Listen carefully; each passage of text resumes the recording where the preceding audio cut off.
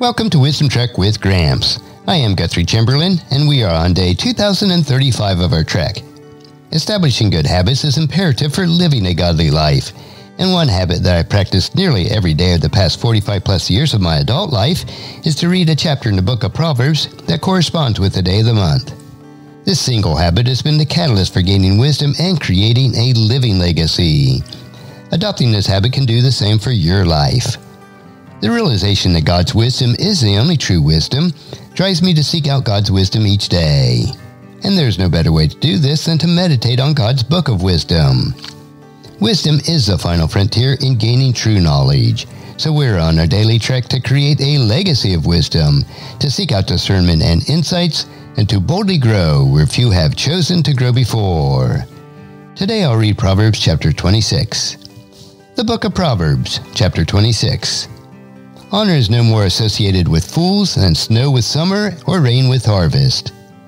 Like the fluttering sparrow or a darting swallow, an undeserved curse will not land on its intended victim. Guide a horse with a whip, a donkey with a bridle, and a fool with a rod to his back. Don't answer the foolish arguments of a fool, or you will become as foolish as they are. Be sure to answer the foolish arguments of fools, or they will become wise in their own estimation. Trusting a fool to convey a message is like cutting off one's feet or drinking poison.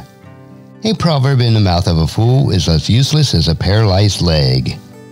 Honoring a fool is as foolish as tying a stone to a slingshot.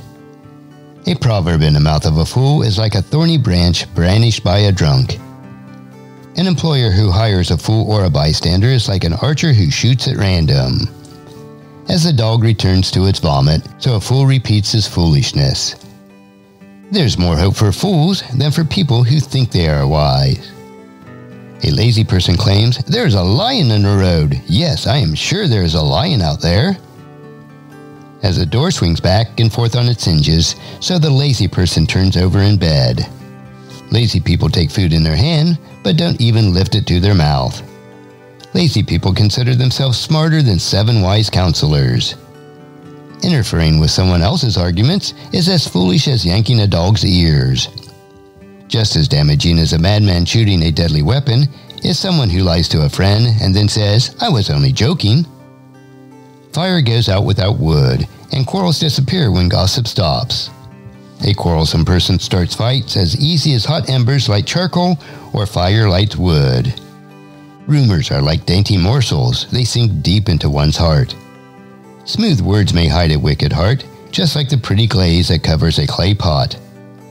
People may cover their hatred with pleasant words, but they are deceiving you. They pretend to be kind, but don't believe them. Their hearts are full of many kinds of evil. While their hatred may be concealed by trickery, their wrongdoing will be exposed in public.